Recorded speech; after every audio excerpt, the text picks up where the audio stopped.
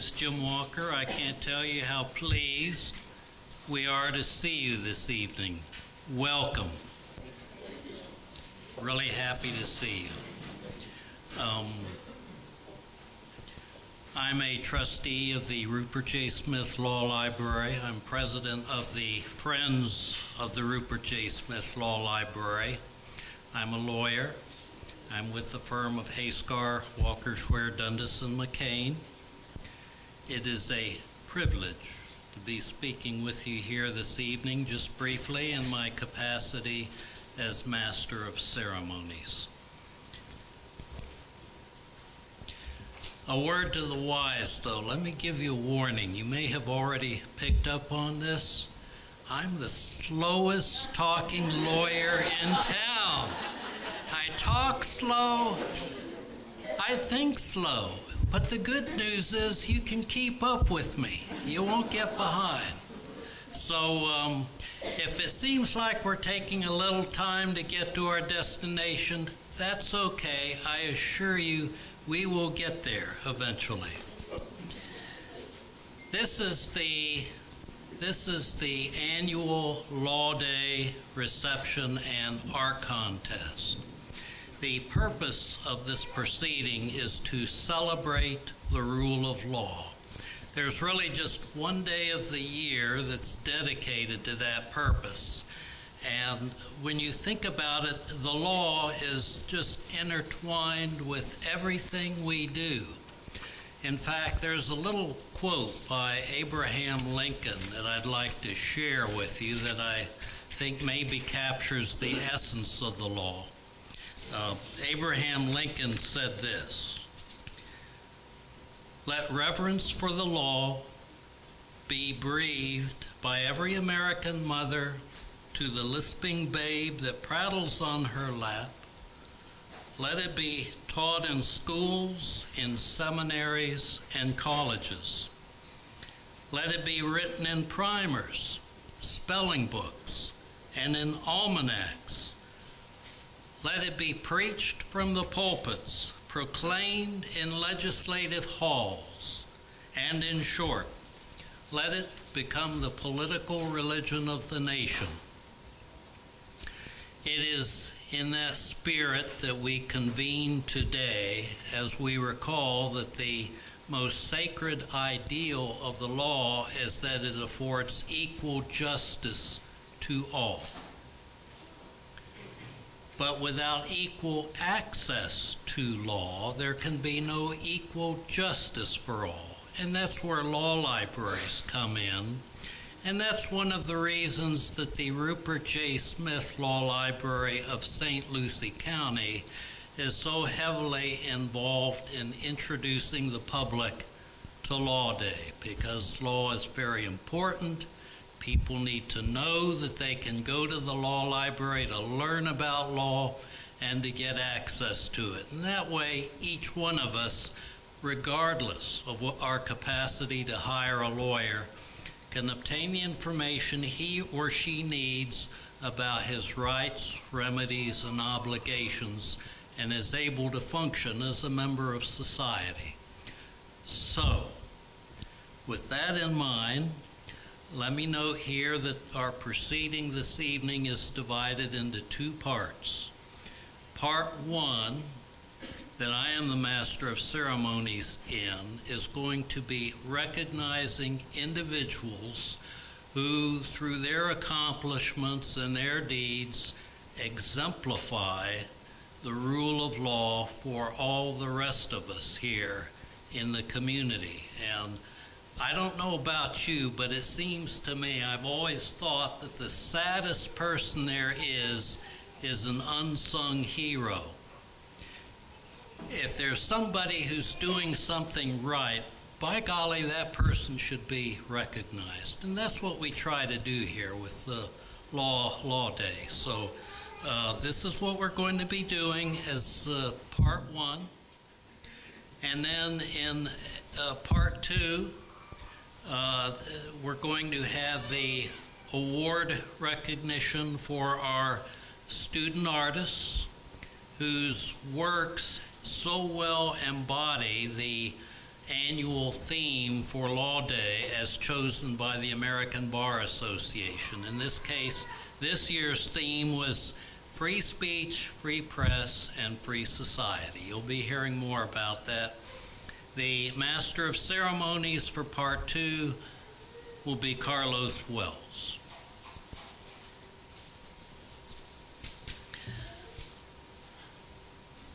We couldn't do this without the assistance and support of our sponsors. We really want to single them out and to thank them expressly. The Port St. Lucie Bar Association has been very supportive. The St. Lucie County Bar Association has been very generous in its support. We want to thank them. There's Everlove & Associates. It's a statewide corporation that serves law libraries. If you've had an opportunity to check out that wonderful collection of materials in back, you can thank Everlove & Associates. They just did a wonderful job with that. And if you haven't, nobody's going to arrest you if you sneak back there at this point and get something. And maybe, who knows, you won't even need to worry about dinner. But Everlove and Associates just did a wonderful job for us, and we appreciate that. Also, Judge Ben L. Bryan was a very important sponsor, and we want to thank him as well. We certainly want to thank and recognize the wonderful people of the school board who are with us here tonight. It was great that they were able to be here, and it is a very impressive testimonial of their commitment on behalf of students that they are here to show their support. And I think that speaks so well of them. What I'd like to do, with their permission, we don't want to put anybody on the spot, but as I just bring up your name, if you could just briefly stand and nod, that would be appreciated. There's Catherine Hensley. Nice to have you. And there's Franny Hutchinson. County Commissioner Hutchinson has been with us a long time. There's Debbie Hawley. We want to thank you for your support that you exhibit by your presence tonight for our very talented students. There are others that are going to be introduced here tonight in the course of the evening.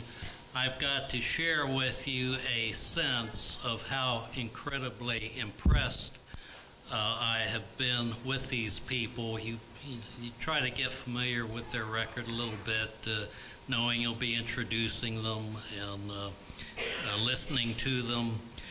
And I've got to tell you, these are sharp, impressive people. So I would encourage you to give them your attention when they get up here and speak and come before you. It's very exciting to have people like that joining us here this evening. So, what we're going to be doing now is commencing the ceremony for this evening with the Honorable Burton Connor. I'd like to tell you a little bit about Judge Connor before he actually comes up, however, so you'll have some insight into him. I think it's very helpful. After that, he's going to be speaking a little bit about the Pledge of Allegiance. He's also told me he wants to weave in a little bit about Law Day on that as well. Judge Connor graduated from the University of Florida Law School about a year after I did. And he has filled just about every possible box in the profession that a lawyer can occupy before now sitting on one of the most distinguished seats in the judiciary. Judge Connor started out after he graduated by going to the public defender's office, and he served there a number of years, and then he became a assistant state's attorney, served there a number of years. I will add that he practiced many years in private practice in Okeechobee. In addition to serving the public defender's office and the state attorney's office, Judge Connor served a year on special assignment to the U.S. Attorney's Office. After he was a county judge in Okeechobee, he left and went back into private practice for a little bit, but then he became a circuit court judge. And for the benefit of our younger people here, the circuit court judge is a judge of unlimited jurisdiction. That means they hear most of the cases that you read about in the paper, except the smaller ones which come under the heading of the county court. And then after serving as a circuit court judge, Judge Connor became a district court judge, and he is now on the 4th District Court of Appeals. That's down in West Palm.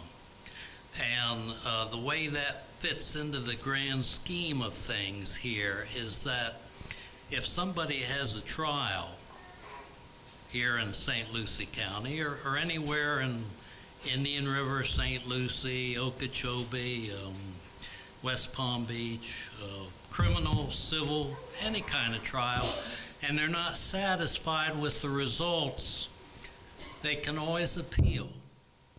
And in our part of the state, that appeal goes down to West Palm Beach at the 4th District Court of Appeal, and Judge Connor sits among the panels that hears those cases. So when a man of his distinction is willing and able to come and help us open this proceeding and tell us a little bit about the Pledge of Allegiance and what it means, that really is something that we're very grateful for. Your Honor.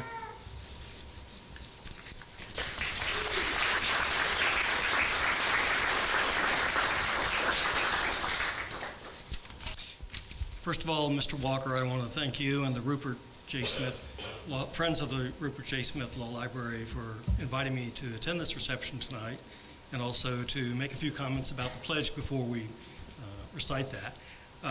However, I'm going to make the intro a little bit shorter by explaining I'm just a simple, common, everyday guy, and I live in Fort Pierce, okay?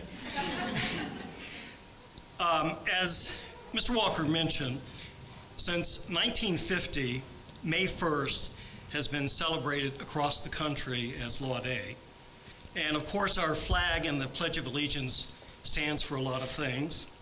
I've said many times that, for me, the Pledge of Allegiance represents the 3 great pillars that are the foundation of what I contend is the greatest republic of all times, this country: the rule of law, a strong and independent judiciary, and the right to a trial by jury.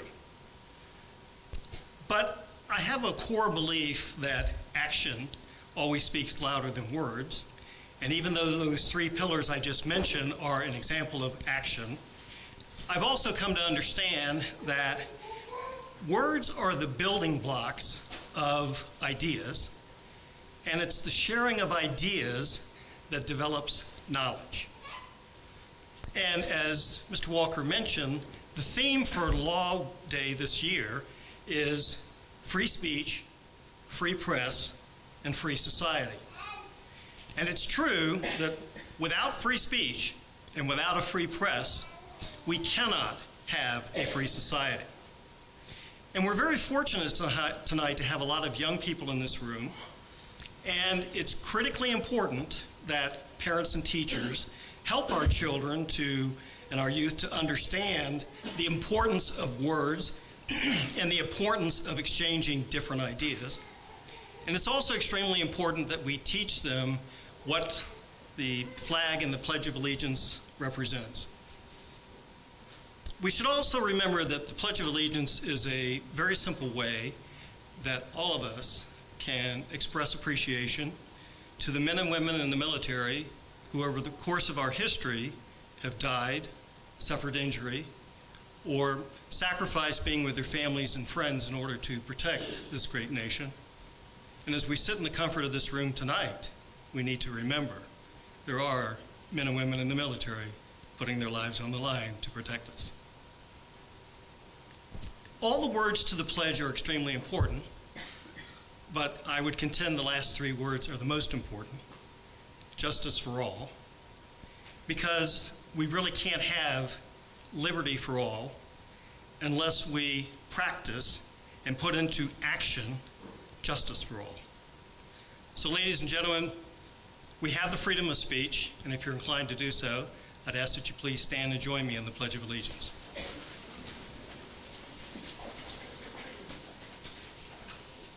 I pledge allegiance to the flag of the United States of America and to the republic for which it stands, one nation under God, indivisible, with liberty and justice for all.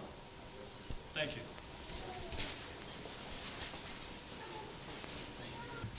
We're going to have our keynote speaker introduced here, but it seems to me that you should know something about the individual who is going to be introducing our keynote speaker.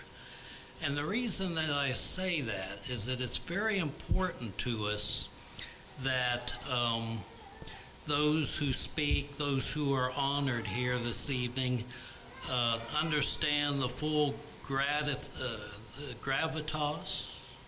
the full measure of gratitude that is felt for everything that they have done.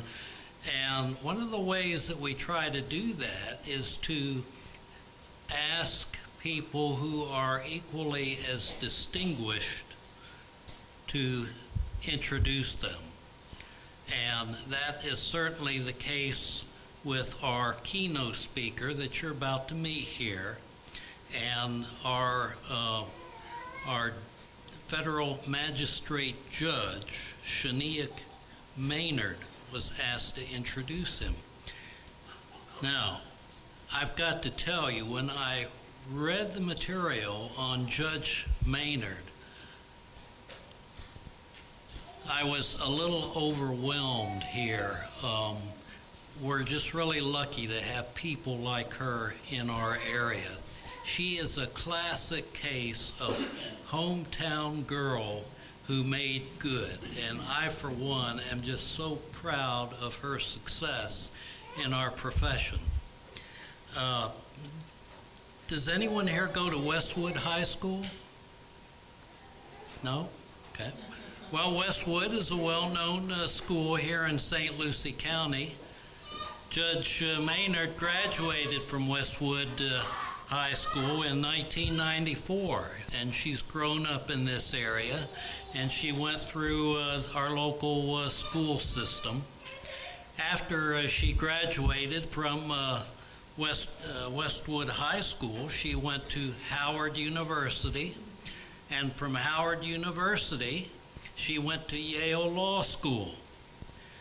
And after she got out of Yale Law School, she taught there in Washington, D.C. for about 5 years. She worked with the NAACP Legal Defense Fund as a civil rights advocate. She worked with the Department of Justice Civil Rights Division. After that, she was a federal prosecutor with the U.S. Attorney's Office. She prosecuted crimes involving human trafficking, civil rights, narcotics, white-collar fraud. We, the residents of the Treasure Coast area, benefited from a subsequent decision that she made to come back into the local area. And she was the executive director of the Round Table of St. Lucie County.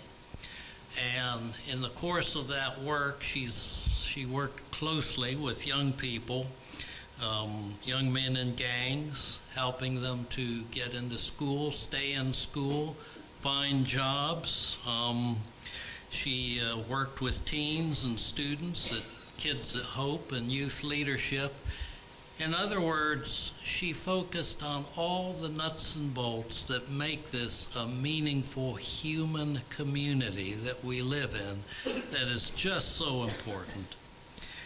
After that, she was appointed as the federal magistrate judge for the United States Southern District Court here in Florida. She works at the federal courthouse in downtown Fort Pierce, and she presides over cases in the entire 19th Circuit, which is Indian River,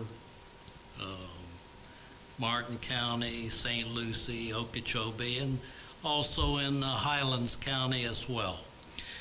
She has had a very distinguished career, and like I said, we're really proud that a hometown girl has accomplished all these things. That's kind of cool. So, with her permission, I will call her forward to introduce our keynote speaker.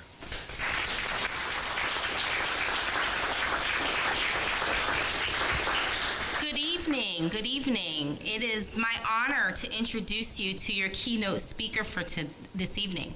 But before I do that, I just want to encourage all the students here and all the parents and families, because growing up in St. Lucie County, you know, I remember participating in programming just like this. I remember I decided to become a lawyer because I was participating in the teen court program at the 19th Judicial Circuit Courthouse. And I was in high school at Westwood, and there was an attorney named Mickey McMantry who would take us high schoolers down there, and we would play the role of a prosecutor or a defense attorney or jurors. And I remember sitting in that beautiful courthouse and thinking, I could do this one day. Like, I could be this type of attorney. And I remember realizing that that's in the courtroom, in our justice system, is really where anyone can have a voice. So I just want to encourage the students, encourage the parents to keep at it, participate in all the wonderful programs that our county has to offer. And the sky is the limit for each and every one of our students in St. Lucie County. So with that, let me turn to introducing your keynote speaker. It's my privilege to introduce to you the Honorable Judge Michael J. Lynn of the 19th Judicial Circuit of Florida. He serves in Indian River County, where he hears cases involving juvenile dependency and delinquency, and probate and guardianship. He was appointed by Governor Rick Scott, and he took the bench in January of this year. Judge Lynn was born in Cross Lanes, West Virginia, and his family moved to Pensacola, Florida when he was 10 years old. So let me ask, do I have any 10-year-olds in here? Okay, so it was about your age when his family moved to Florida. Now, he went to high school at Pensacola Christian Academy, where he played baseball. Any students in here like to play baseball? You like baseball? Raise your hand. Oh, I see a few, okay. He also was in the band, so anybody here play an instrument? Okay, and he also played golf. Anybody here likes to play golf? All right, so, see, we all have a lot in common with Judge Lynn. Okay. After graduating from high school, he went to the University of West Florida, where he majored in political science. And after graduating from college, he earned his law degree at the University of Florida. So I just want to say, I have noticed here today that we've heard from Attorney Walker, who went to University of Florida, Judge Connor, who went to University of Florida, and Judge Lynn went to University of Florida. So I don't know about anybody else in here, but I'm kind of thinking about sending my kids to University of Florida. Judge Lynn was admitted to practice law in Florida in 2005. He was hired as an assistant state attorney by State Attorney Bruce Colton here at the 19th Judicial Circuit, and he served as a prosecutor for 13 years. He served as a felony trial attorney. He assisted in prosecuting several first-degree homicide cases, and he was also the supervisor for county court, where he trained new attorneys, handled domestic violence cases, and assisted in prosecuting DUI manslaughter cases. So that's the official background on Judge Lynn.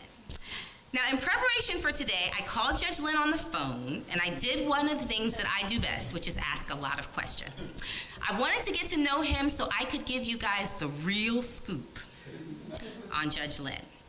So one of the questions I asked him was, when did he know he wanted to be a lawyer, and why? And he told me that when he was in high school, he initially wanted to go into politics, but then he interned for a judge, Judge Michael Jones in Pensacola. And when he worked for Judge Michael Jones, he realized that he could have even more of an impact in his community as a judge. He learned from Judge Jones, who he described as a very humble individual, that the number one thing is making a difference in your community and helping people.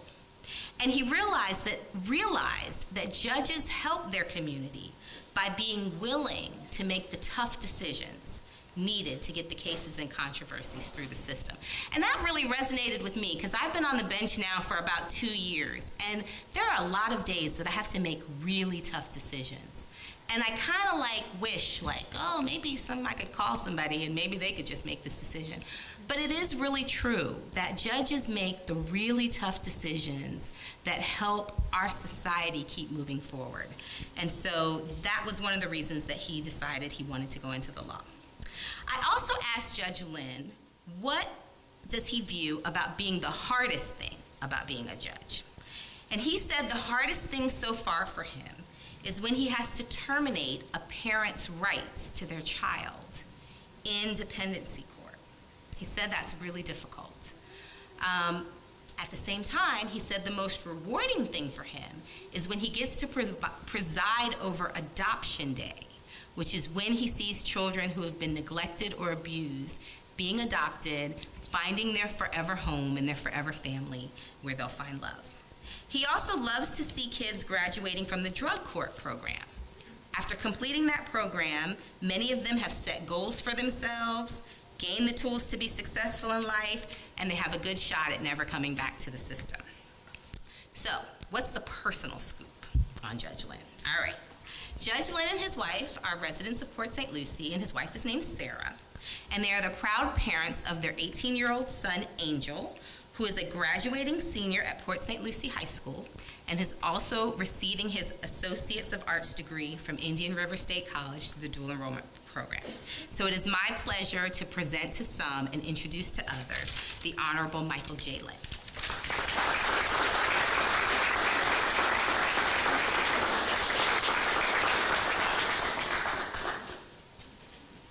Thank you. I promise I will do my best to keep this brief, make a few points and keep it brief, because I know we all want to get to the money, right? I mean, that's why we're here, right? I also teach at Indian River State College. I teach in the criminal justice program there, so I kind of want to make today, for about 10 minutes or so, a little bit of an interactive presentation, if you will. So I'm going to ask for audience participation. I figured I had some students here, so I'll see if I can get them to respond to some things, and then we'll keep moving and get on to the award ceremony later. I do have to say, I've known Jim for several years now, and having grown up being born in West Virginia, there was a brief stint I lived in South Georgia and then Northwest Florida up in Pensacola. Jim says he talks slow, but where I grew up, that's kind of the normal pace of speaking, so I don't really know what he's talking about. But I have a photograph, and I wasn't given a really good estimate of how many people were here, so I've got about 30 pictures, and what I'd like to do is pass this out. I want you guys to take a look at this photograph. And you're going to have to share it with some people, and if you don't mind giving me a hand for these things. And then if you just take a couple on a row and pass it back. And I want you guys to take a look at that photograph, because the theme is free speech, free society, and free press. And then I want you guys to take a look at that and think about what you see in that photograph. Okay, what do you see in that photograph? You do. You see Mr. Kennedy, right? Yes, ma'am. People making presentations. People making presentations, okay? And what is, knowing that we're talking about free speech and people making presentations, is that an example of free speech? Yes. Yeah, it is. What else do you see? What other freedoms do you see being exercised in that photograph? Racial equality. Yeah. You see racial equality. Actually, in that case, in that photograph, Mr. Kennedy is speaking to the Congress of Racial Equality group. They're one of the first and leading groups in the civil rights movement back in the 60s. So what else? What other freedoms do you see being exercised in that photograph? Freedom to assemble. You're seeing the freedom to assemble. Very good, right? You got a group of people there, and they were assembling freely. What other? You got to look at some of the details. What are some of those people doing in the crowd? Yeah. Somebody said it. Free press. Freedom of the press, right? You see the people holding up the microphones, having get reporters there listening to what Mr. Kennedy says, so they can then go on and report, so that people in America can know what's going on. And we think, we value our press, correct? Mm-hmm. Right? Well, some of us value some press, some of us value other press. Press can be very biased, that kind of thing. You turn on CNN, you think the country's going to heck, and you turn on Fox News and you think we're the greatest country that's ever walked on the face of the earth. Where's the truth? And that's up for you all to decide, right? Because you all have these freedoms, the freedom to speak, the freedom to think, right? The freedom to talk about these ideas, read the newspaper. I honestly don't watch news anymore, but that's the opportunity you all have on a day-to-day basis. So what does the freedom of speech mean to you? What does it mean to you? Yes, ma'am. It means everyone has a voice. Why is it important that everyone has a voice? Well, because if only a couple people have a voice, then there would be no change and it would be very biased. Right. If only, and I don't know if you heard that. Let me repeat that. That is a great point. She said, if only a couple of people get to speak, then there will be, no change, right? And everyone will be exposed to this bias. That's very, very good. Very good. What does it mean to you? Freely expressing your opinion, okay? And why is it important to freely express your opinion? For new ideas, right? We grow as a country with new ideas, and we learn things, and when we see problems in society, we go to Tallahassee and maybe try to pass a law, right? Right, and change things. Right? Because what else? What does the freedom of speech mean to you all? Anybody else? Freedom to speak, freedom to have ideas, to learn, to grow. All of those things are very important. So, now, the freedom to assemble and the freedom of press. The freedom of press, let's talk about that. Why is that important? Why is that important? No one knows. Everybody's like, oh my God, the news is all bad news. Yes, why is that important? To let people share their opinions. To let people share their opinions, right? To know what is going on, and you can form an opinion, and you can think freely in this country, right? What else? Any other ideas of why freedom of press is important? Yes, sir. To inform the community, people. Right. To inform everyone to know what's going on. And why is that important in a free society to know what's going on? Do something about it if you need to make changes. What's that? Do something about it if you want to make a change. Right, do something about it. Mm-hmm. Like what's Mr. Kennedy, what's Robert Kennedy doing in that photograph? He's doing something about it, right? He's doing something about it. So that's why we have this freedom of speech and this freedom of press in our country today. It is a very, very important freedom. So we know what's going on. You can read about what your judges are doing every once in a while in the newspaper. The newspaper will be in the courtroom and they'll report on us, and you'll see what's going on. Because at the state level, you're going to decide if you want to keep us as judges. And part of that is you're going to want to read about us and find out what it is that we do on a daily basis. Are we reckless with our decision making, or are we reasonable and we work hard and that kind of thing? And then you're going to talk about each other. You can talk about your leaders in your community, your legislative bodies, and that type of thing.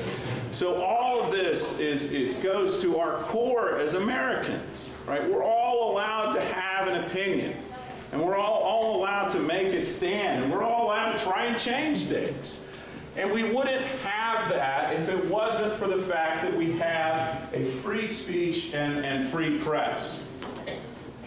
Now, let me do this, because I want to talk about one other point, and then I'll conclude my remarks so we can get to the awards, right? That's the goal here.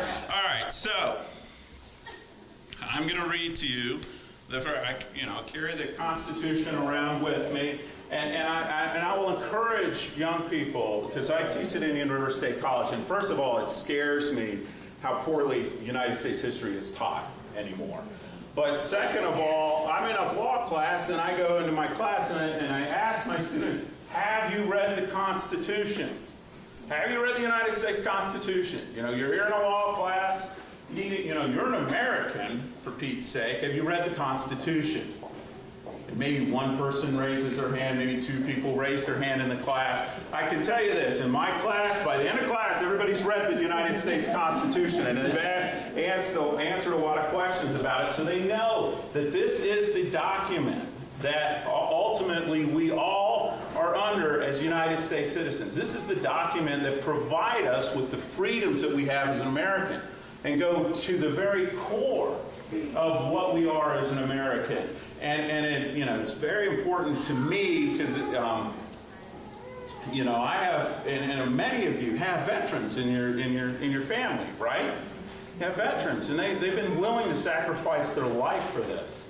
And it's something that I'm very humbled as a judge every day to walk in and know that, my job is also to police these cases, to make sure that they are in compliance with the Constitution, and make sure that people's rights aren't being violated on a day-to-day basis. And that's something I'm very humbled to be able to do since I've taken the bench. But here's the First Amendment.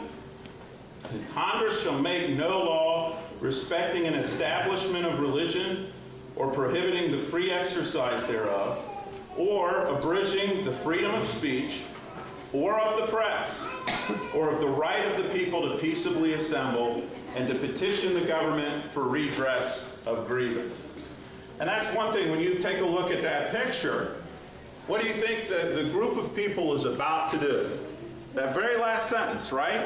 Petition the government for a redress of grievances, which eventually led us to the Civil Rights Act, correct? I mean, the people like Mr. Kennedy and the group of the Congress of Racial Equality, and those that were leading in the Civil Rights Movement, they were able to bring about a tremendous amount of change here in our country in the 60s. And it was all because they had the freedom of speech. But I've read to you this, and the freedom of speech is very important in other countries as well. And this leads up to my final point. The freedom of speech also appears in other constitutions of other nations in the world. And I want to read to you what one constitution says. It's in Article 67 of this Constitution. And it says, citizens are guaranteed freedom of the press, of assembly, demonstration, and association. Does that sound good? It sounds good, right? You got freedom of the press, you can associate, you can demonstrate, you can assemble. All of that sounds very good. Sounds very familiar to our freedom of speech, right? Sounds great. How many of you, anybody want to give a guess of what Constitution I just read from? Canada? Somebody said Canada? It's a good guess. Where? England? Good. That's a guess. Somebody said Venezuela. Wrong. Okay. But not too far off. It's not Russia, you're getting close. That is from the Constitution of North Korea. It's from the Constitution of North Korea. So, and I kind of want to end on this point. Why is their Constitution, which says these nice things, why is it completely different than our Constitution, than how we have our freedom of speech here in America? Why do you think? Because they don't practice what they preach. They don't practice what they preach. And more, what's that? They don't have judges. They don't have judges, right? They don't have judges like Judge Connor, like myself, like Judge Maynard, and why? Why? What's the difference between, well, they do have judges, but what's the difference between their judges and our judges? What happens if their judge disagrees with Kim Jong-un? Death, right? Death. So who really is the judge in North Korea? It's their leader. And I want to end on this. Why we are Americans, and the most critical thing that, and I teach this in my college classes, and I think it's overlooked constantly, almost every time. Why we have these freedoms and we're able to preserve these freedoms is frankly because we have an independent judiciary, right? Like I can make a decision, and guess what? The worst thing that's going to happen to me, well, there's a couple of bad things, but one of the worst things that could happen to me is when Judge Connor's reviewing my decision, he says, you know what, Judge Lynn, you came up with the wrong decision, we're going to reverse you, and you're going to have to comply with the law. Okay, that's the worst thing. The other worst thing is you could vote, you know, I could lose my job. But that's neither here nor there. But that's really the worst thing. Okay, we have an independent judiciary. We also vote for people to write the law. Right? I don't get to write the law. You saw Commissioner Hudson, Commissioner Parts is here. You know, they write ordinances. I don't get to write the ordinances here. You vote for these individuals to write the law. My job is simply to interpret it if it's ambiguous. That's all my job is. And then you have an executive branch that's also independent. It is the separation of powers. It's that diffusion of power that brings it closer to the people. And people complain about gridlock in America and gridlock in our government. And that's exactly how our founding fathers set up our government. Is to have that diffusion. So the First Amendment actually means something here. We have individuals that aren't going to be executed if they violate. So it's not what's, you know, back in colonial times, what they would consider Article 67 of the North Korean Constitution, they would consider that what's called a parchment promise, meaning it's written down, but it means absolutely nothing. Okay. So, but here, our freedom of speech means something, and it's because of the separation of powers. So, and we have this separation of powers, which is also critical for the freedom of press, right? So our freedom of press can inform you so you can vote for the correct people to give the power to. So it has been my honor to serve, and frankly, it's been my honor to be introduced by Judge Maynard. I frankly, and it's incredible if you get the opportunity to meet her. She's an incredible public servant in this community.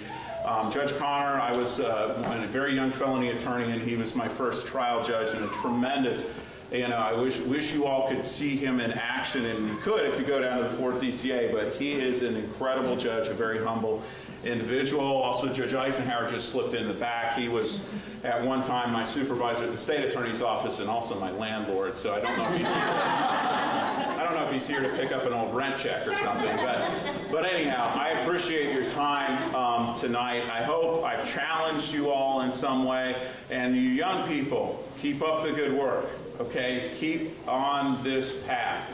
And always be thinking and always be thankful for the freedom that you have and why you have the freedom that you have. So thank you all very much.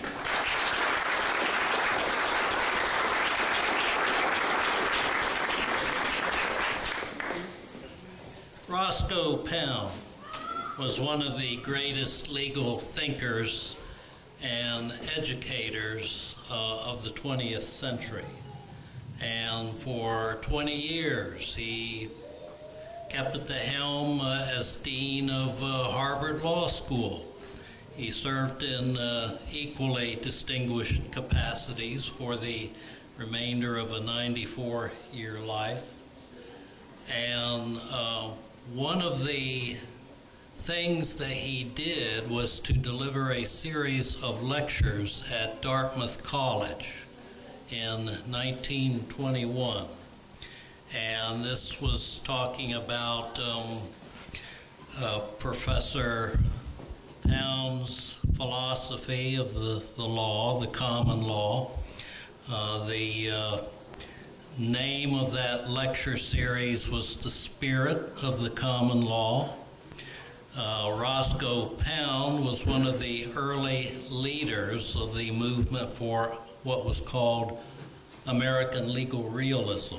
And that's a school which argues for a more pragmatic and public-interested interpretation of law and a focus on how the legal process actually occurs, as opposed to what he viewed as what was the phrase, the arid legal formalism of the law.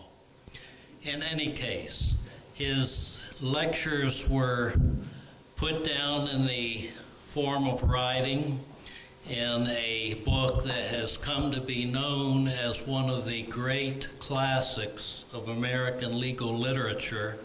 This particular volume is the first edition, first print, 1921, so I guess that makes it about 98 years old. And it is a privilege, sir, to present this to you in warmest thanks for your service here.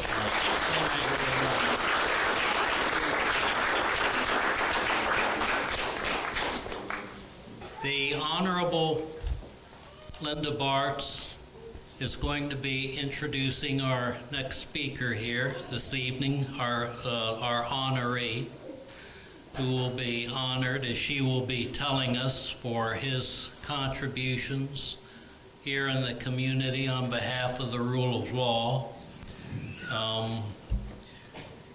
Linda Bartz is the chair of the Board of County Commissioners. She is an extraordinary lady.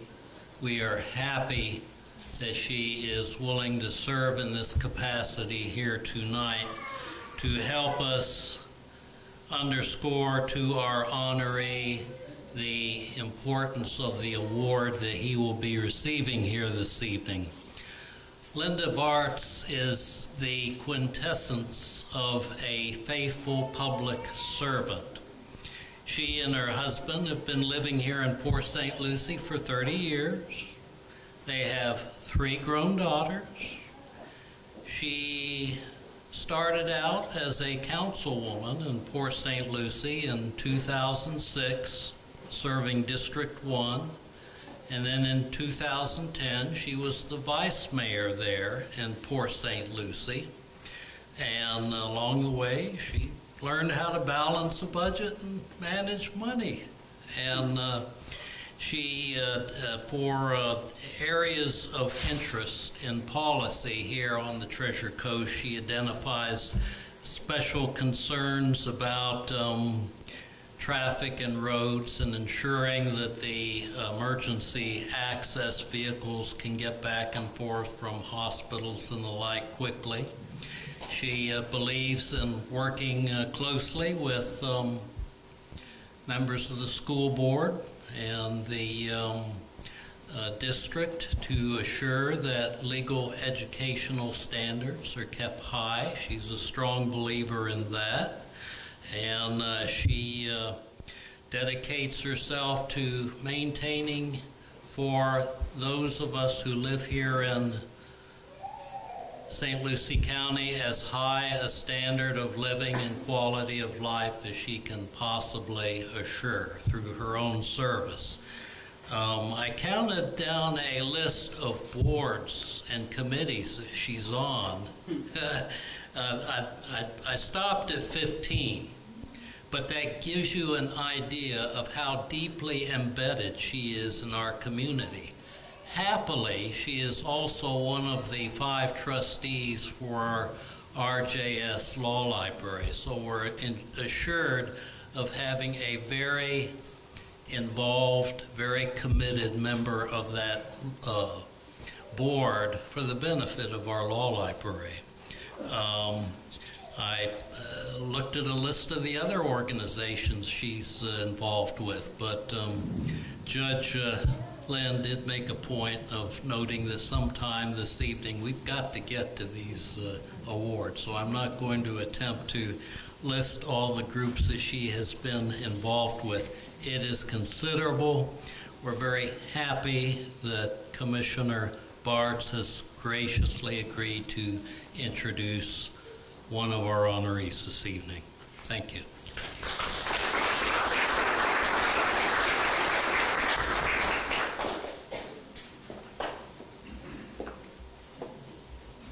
So he was just supposed to say Linda Bartz is here to introduce somebody.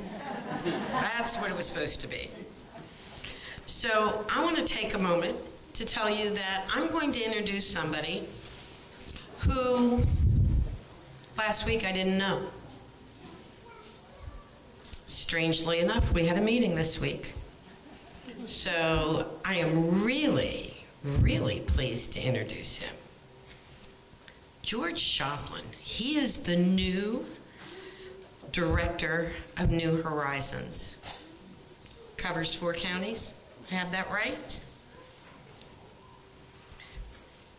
It's a 4-county nonprofit provider of things that are near and dear to me: mental health and substance use recovery services.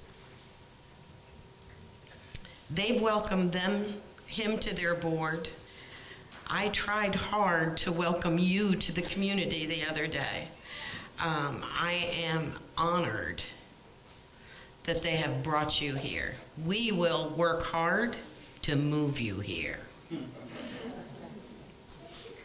So, George is an accomplished healthcare executive with both local and national experience in leading programs that help adults and children coping with mental health challenges and substance abuse. He holds a bachelor's degree in psychology from the University of Delaware and a master's degree in counseling psychology from Temple University in Philadelphia. No UF here, Shanique.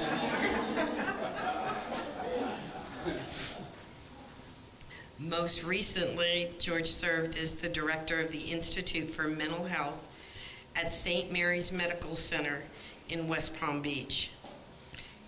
There, he was responsible for all clinical, operational, and financial aspects of the program, as well as community education and integration with other providers.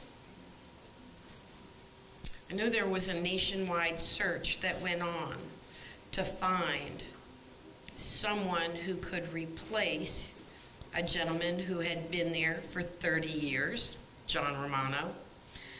I think that we all felt that those were going to be tough shoes to fill. I was not on that search committee, but I would applaud anybody who was on that search committee because they've done a good job. We have a man here who works in every aspect of mental health and substance abuse. I don't think that there is any job that he will not take on himself if necessary. And I think that along with mental health and substance abuse, I have to tell you that what impressed me the most was your love for children. And we all know in this community, our children are our future, and we must invest in them. And we do that every day. We have the school board in the back. Thank you so much for what you do with our children. I am proud and honored to introduce George Shoplin.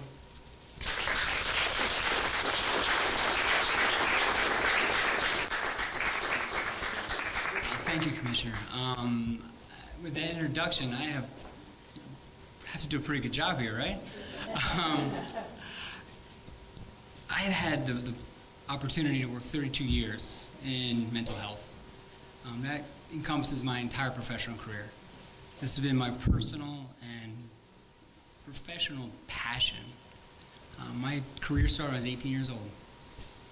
And I was getting ready to go to college, and I wanted to know what I wanted to do. And my mother went back to school after my parents were divorced and got her degree in psychology and worked in family court. And I was young, I was 10, and I went, that's interesting. And I started working in the field, and I realized what the field really was. It's an opportunity to touch people. It's an opportunity to change somebody's life course. And not many of us have positions where you can actually go on a daily basis and say, I impacted somebody's life. I turned them from here to there. Recently, I said a new employee orientation, and I meet our new employees at New Horizons, and I speak to them. And what I say is you have 4 or 5 aha moments a year. And these aha moments are those points where you have touched somebody and you know it. You know that you've forced somebody's life to be improved, that they will look back and say, it was that moment, that conversation, that minute, that reassurance, that really good introduction that turned them and allowed them to have a changed course. And that they need to grasp those 4 or 5 opportunities, hold them close, hold them dear, those hard days, those tough days, and understand that's the value of the work we do in mental health. My 32 years has been in multiple states. I've been fortunate to work in Northeast and here in Florida. In that time, I've worked in multiple programs, held multiple positions.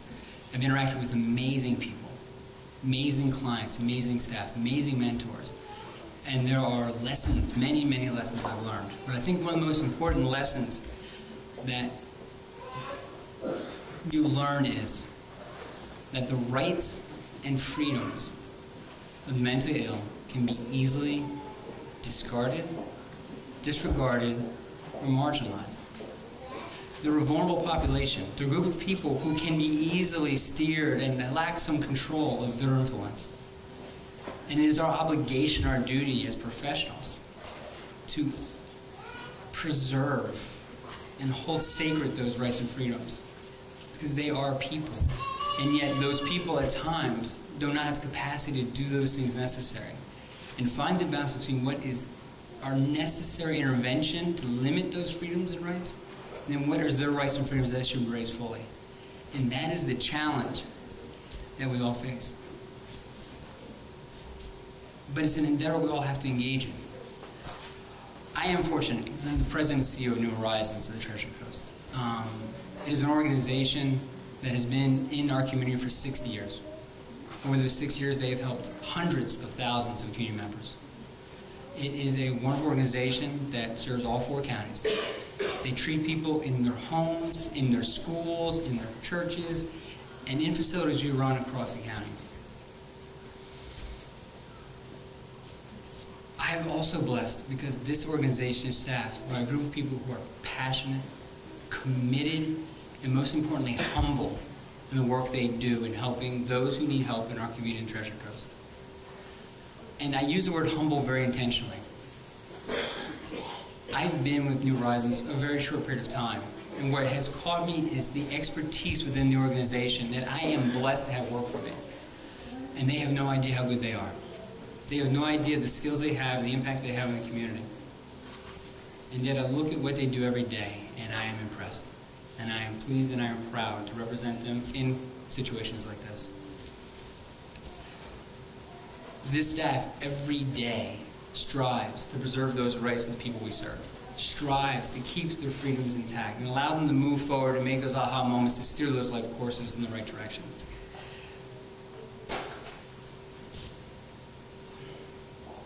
But what can we do? What is our obligation to those people?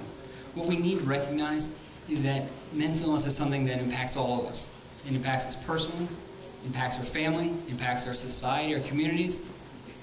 And because of that, we need to have that sensitivity to the fact that people who suffer and need help from facilities like mine are not much different than any of us. We all face stresses.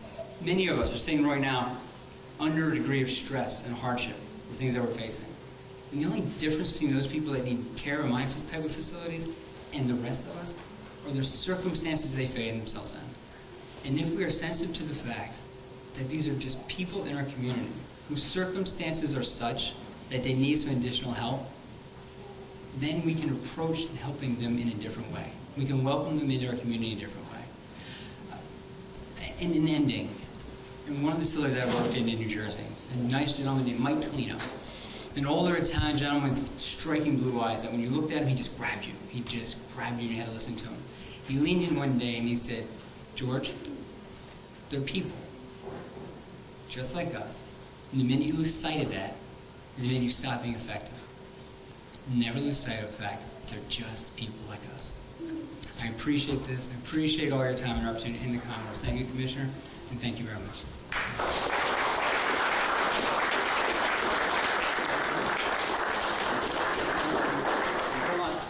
For a lifetime spent in service to the rule of law through devotion to community and people, presented to George Shopland, New Horizons of the Treasure Coast. In grateful thanks and appreciation by the Friends of the Rupert J. Smith Law Library of St. Lucie County. It's my honor.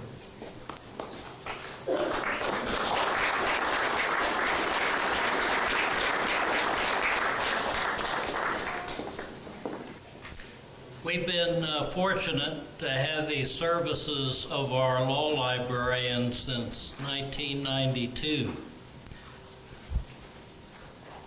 Probably a few more years than we'd like to think about, but the law library has benefited immensely from her involvement and her sustained commitment over those many years. And Nora Everlove, the law librarian, has very kindly and graciously consented to make the next award. Thank you.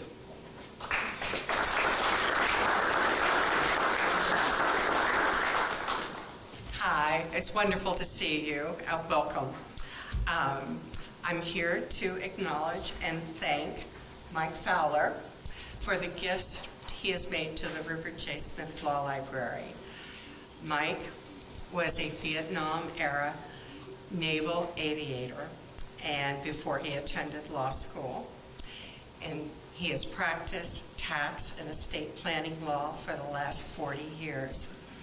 He is what's referred to as AV rated, which means his peers has selected him, and they're saying his legal expertise is as good as it gets. He is not just a good lawyer, he's a great guy. He has supported us in many ways, but he's also supported other nonprofit and charitable organizations in our community. Many of them are to help the aging and the aged. So I want to tell you briefly that a law library needs 3 things to be successful.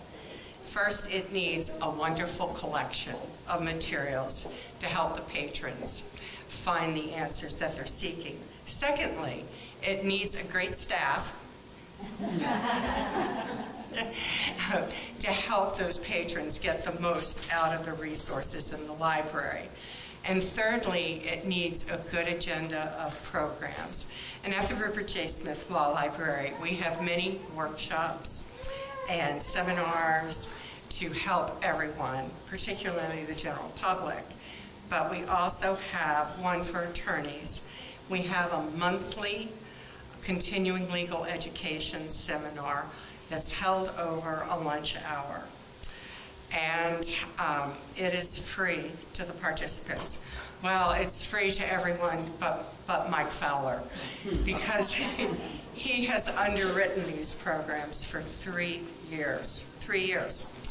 And has borne the major expense that we've had in giving these seminars. So that makes him the single largest donor, individual donor, to the law library in 30 years. Yes.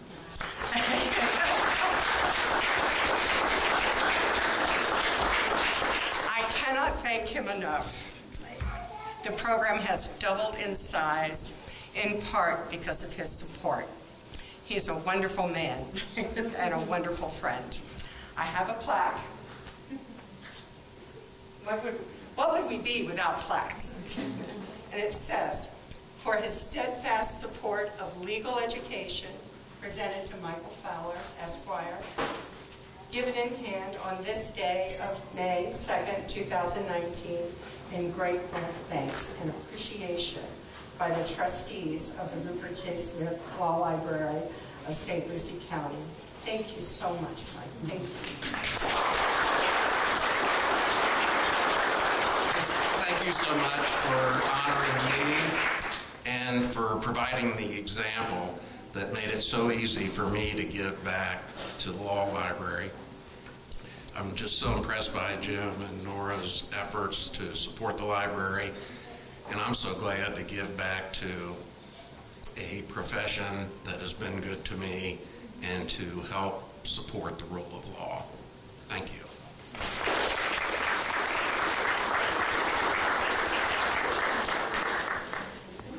Mr. Carlos Wells will be introducing our final honoree this evening. Mr. Wells pleaded with me to keep it as short as I possibly could in giving you a little bit of background about Carlos, and I will honor that pledge. Nevertheless, it is necessary that you be aware that Mr. Wells is Assistant State's Attorney. He serves in the juvenile division there as a senior associate.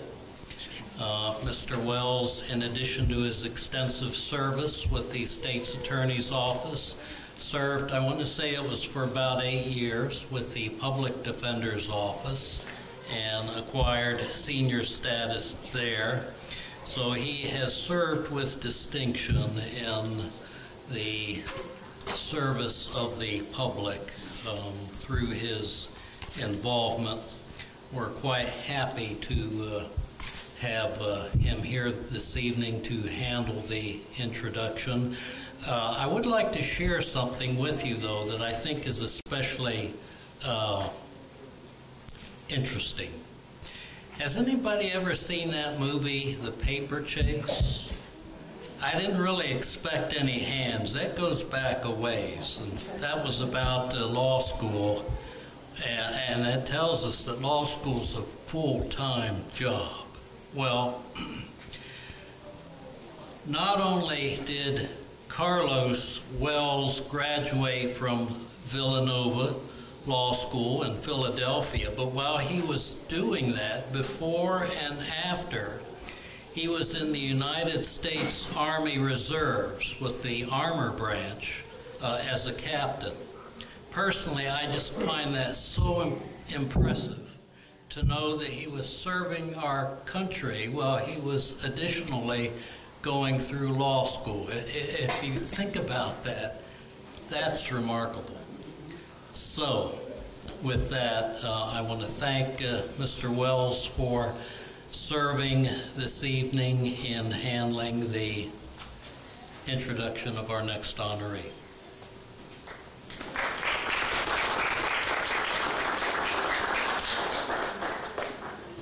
Good evening, ladies and gentlemen. It's truly an honor to be here, but the greatest honor is to introduce the next honoree, Officer Danny Drycenter. Just want to let you know, when I first came to the juvenile division here in St. Lucie County back in about 2009, Danny Drycenter was one of the first officers to ultimately introduce herself to me, and I really got to know her over my career. She's very passionate about juvenile law. She was like a team member, and if anyone knows anything about juvenile law, it's a challenging field. There's a lot of restrictions, there's a lot of things we can't do. I get told more times in court about what I can't do versus what I can, and it's quite challenging. And over the years, Danny has really dedicated herself and educated me about the youth in the community, and she's helped me do a much better job and pointed all the areas that I needed to focus my attention as a prosecutor here in St. Lucie County. She's born and raised in West Berlin, Germany, and is bilingual, and she came here in approximately 2000 in April, and ultimately made a home in Port St. Lucie, after moving back and forth between Germany. She started off as a civilian duty officer. In that capacity, she realized that there was a greater need to provide interventions to our at-risk youth here in St. Lucie County, specifically Fort Pierce area. And then she decided to become a law enforcement officer.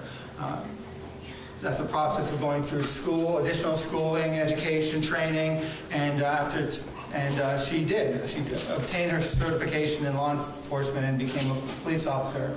After 2 years on the road patrol, I applaud her, made a pitch to the then Chief Savage, explaining the need for somebody to be able to work with our at-risk youth and having an officer that can form that connection with the youth and form a connection with the State Attorney's Office, Public Defender's Office, and all those partners that are interplay with our delinquent youth.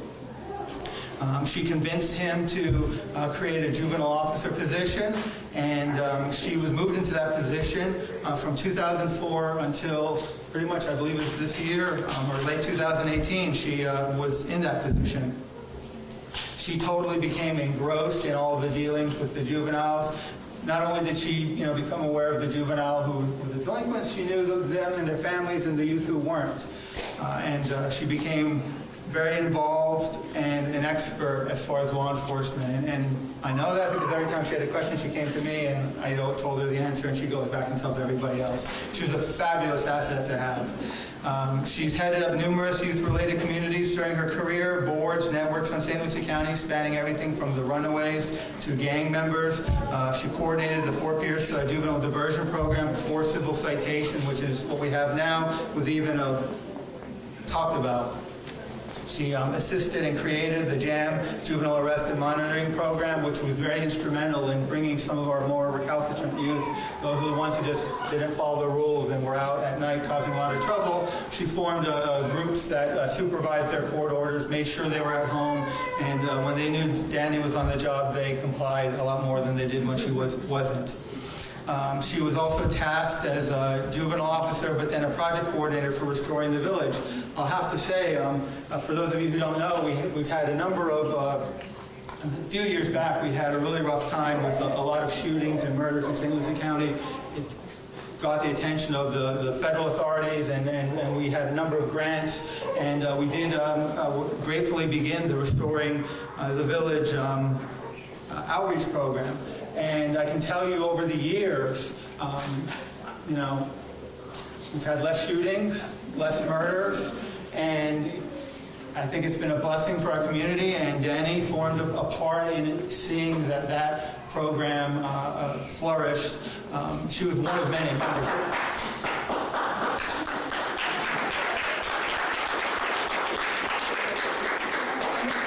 One of many members who I've spent all evening talking about how successful the program is because of their contributions, but I just want to let you know that she was instrumental in that program as well. And we're not talking about just regular youth that don't listen to their parents. We're talking about youth that would easily grab a gun and potentially even discharge it. And she, along with the other members of that program, were able to get guns out of the hands of those youth, redirect those youth, and make them more productive members of our society. And as a prosecutor in St. Lucie County that prosecutes every single youth in St. Lucie County, I can tell you that I have fewer youth that are eligible for that program in my courtroom. I still have some, but even the ones I do have, I have them for less and less violations. So that program has been really instrumental in our community, and I'm so glad that we have it and have had it.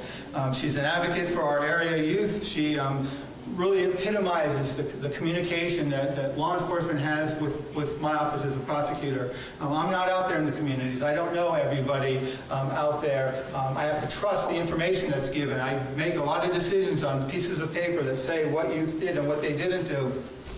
Officer Dreisenter was instrumental in pointing out which were the important cases, which were the important youth, telling me the good, bad of the youth. I mean, just as much as she's pointed out how bad a youth was and how I needed to take extra effort, she pointed out how good they are and how I needed to lighten up.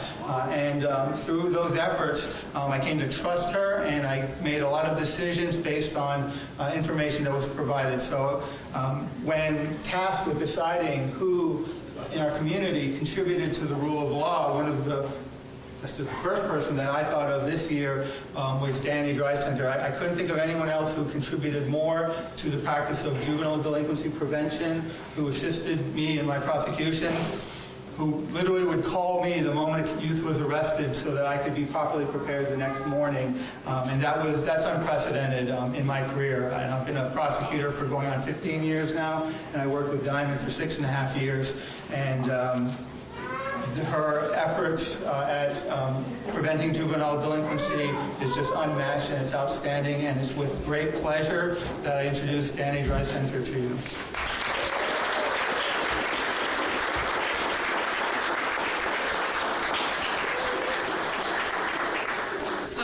I don't know about you all, but I find it very true that the older you get, the more you revert back to, your younger self, like your childhood. I don't know about you, but in my childhood, I had the attention span of a peanut. All right? I'm there now. And I look around the room and I see a lot of peanuts. Okay? So I'm not just going to keep this short. I want to thank you, for always being there. I'm texting this man like any given day and time. As a matter of fact, I just texted him the other day when I knew he was already at home. I'm like, look, so-and-so was arrested. You got to be there in the morning. Be ready. So I want to thank you for your dedication as well, for having that ear. It's not often that we even get to see some of the attorneys, they check things off their list and away they go. But Carlos actually, takes the time to listen, takes every single person for their individual needs, not just point blank, this is the way it's going to go, but their individual needs. So thank you for all of that. Thank you for the honor. And let's get to these kids. Like, I'm excited to get to these kids. Let's get to the kids. I remind about one thing. I give her a plaque. Everyone gets a plaque here.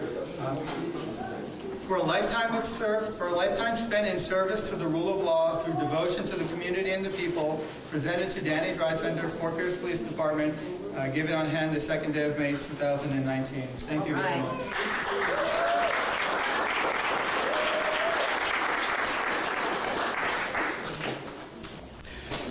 At this point, Part 2 commences and Part 1 concludes.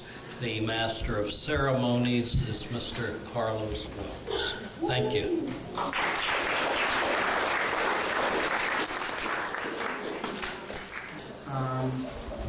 It's with pleasure that I get to introduce one of the honored guests who is going to be presenting the awards to the juveniles. It's Dr. Helen Wild, and she's currently the Assistant Superintendent of Secondary Programs, Non-Traditional Educational Schools here in Port St. Lucie, Florida. She's here for Mr. Wayne Gent, who was our superintendent who was unable to be here, but I'm proud to present her to you. She's in her 4th year of district leadership with responsibilities including school and principal supervision, reform leadership, labor relations, career, technical and virtual programs, policy development, problem solving. It's perfect and very opportune that we have Dr.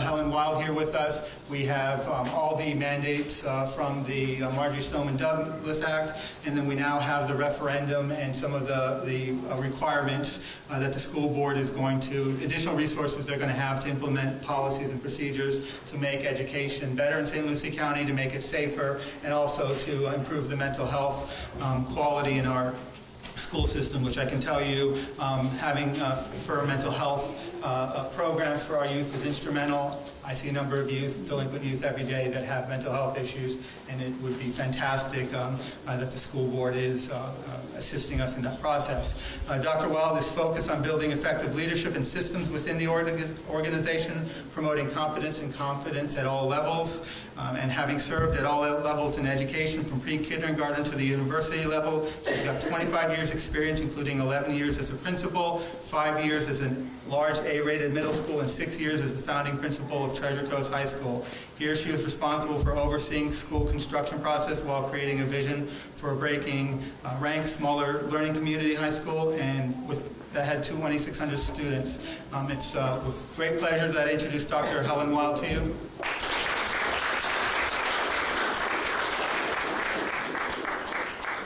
Good evening, everyone. I am thrilled to be here. I know we need to move this ceremony along. On behalf of Superintendent Gent and our wonderful school board, I want to congratulate all of the students that participated in this very challenging contest. And I want to thank the Law Library for sponsoring this contest. And when I looked at the questions that were asked of the students, they were so compelling and thought-provoking, and would really teach a sense of pride for free speech, free press, and a free society. So congratulations, students. I know this was hard work and you deserve to be recognized. I also want to thank the families for being here tonight, and I want to thank everyone in the community for supporting our referendum. As Carlos just mentioned, we are going to be able to do some great things for our students. And I do also see the principal of CAST, Creative Arts Academy of St. Lucie, Dr. Lori Reed, in the audience. I want to recognize her because I know her students are here. And the assistant principal from Palm Point, Miss Annette Newsom, as well as Kate Ems, who is the program specialist for social studies education in St. Lucie Public Schools, and Miss Carrie Patrick, who is our Chief Communications Officer and always a supporter of Law Day. So thank you all for being here, and let's get to the awards. Okay, we're going to start with the K through 2 poster board category, and in third place, we'd like to recognize Jessica Boris from Palm Point.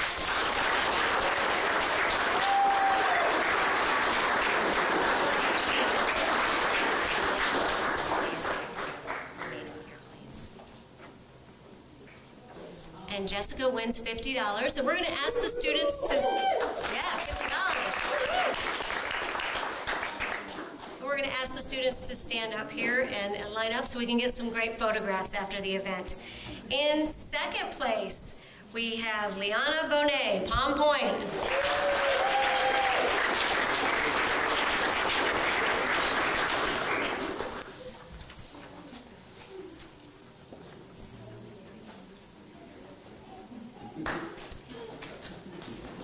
And she wins $75.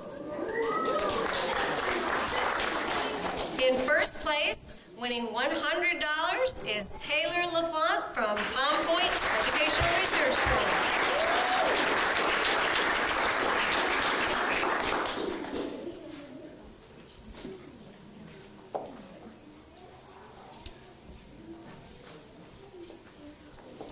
Okay, in the next category, it's the poster board category for 3rd through 5th grade.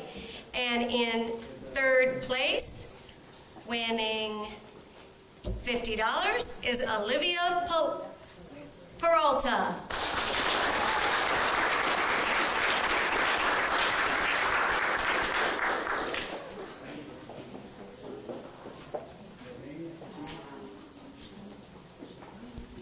And in second place, winning $75, is Melania Apostolico.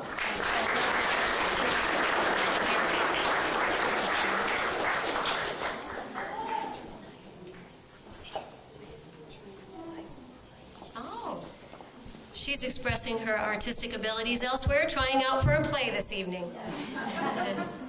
And in first place, winning $100, is Cole Olberg from Christian Lutheran School.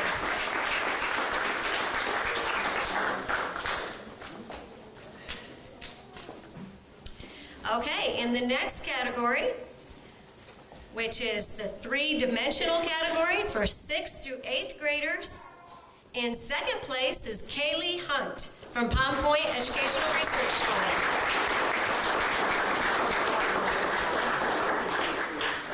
And Kaylee is performing tonight. Such artistic students.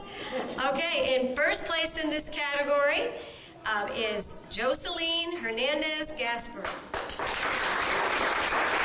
winning $150.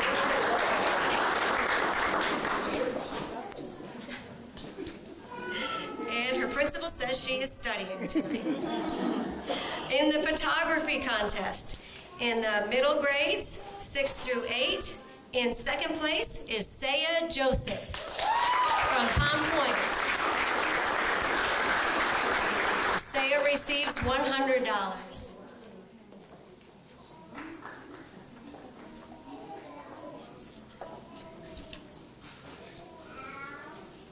In first place, in middle school photography, in grades 6 through 8, is Tindra Zawakis from Palm Point, winning $150.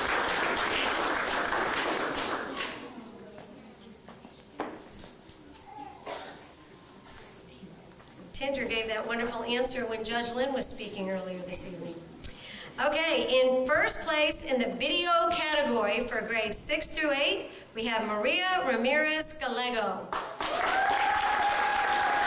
And Maria is receiving $150. Imagine you're in a world in which you can express yourself, in a society in which people judge you the way you are, can't dress the manner you wish, or how someone takes your dream away by telling you no.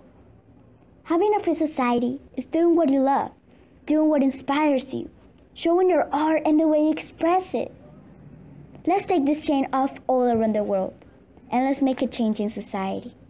I don't know about you, but I want to be myself.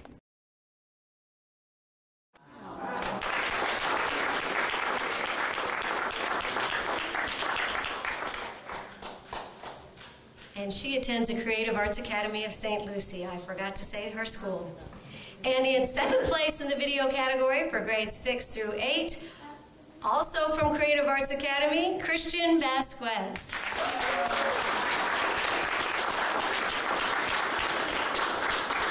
Christian receives $100. Congratulations.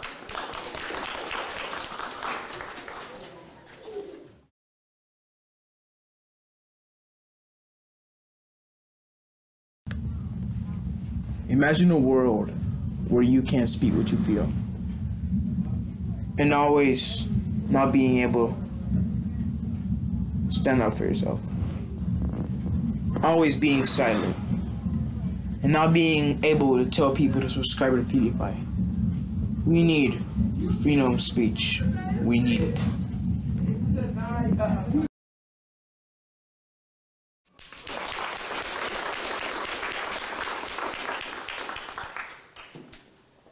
Congratulations to all of our students, and we're going to get them together for some pictures. Thank you very much, ladies and gentlemen. One last word I want to have is, with great gratitude, we have, it's a tradition giving speakers books, and I wanted to present Mr. Gent through Dr. Wild, The Gideon's Trumpet. Gideon's Trumpet is a book by Anthony Lewis describing the story behind Gideon v. Wainwright, in which the Supreme Court of the United States ruled that criminal defendants have the right to an attorney even if they cannot afford one. And in 1965, this book won an Edgar Award from the Mystery Writers of America for Best Fact Crime Book. Just kind of letting you know, it's really important. Criminal law is, as you can see, in the topic every day, and having a strong public defender system as we do here in St. Lucie County and in Florida is incredibly important. And being a former public defender and knowing the struggles that you have to go through your cases, meeting with clients. It's very important that we have a very vibrant, strong, and effective public defender system. I'll just share one brief story with you. I had a client, and typical, sometimes you have your stubborn clients, you have your easy clients, and he was a very stubborn client. His case all the way went up to trial. And, as typical, you have your public defender assortment of garbs for your clients who don't have any suits. I had an old suit, and this was an older gentleman. He was about my size, and I gave him my suit for the day. He looked rather sharp in the suit, and when he had it all put together, he's like, "I'm ready to plead, Mr. Wells." I'm like, "What do you mean you're ready to plead? We're here for trial. We picked the jury in the case."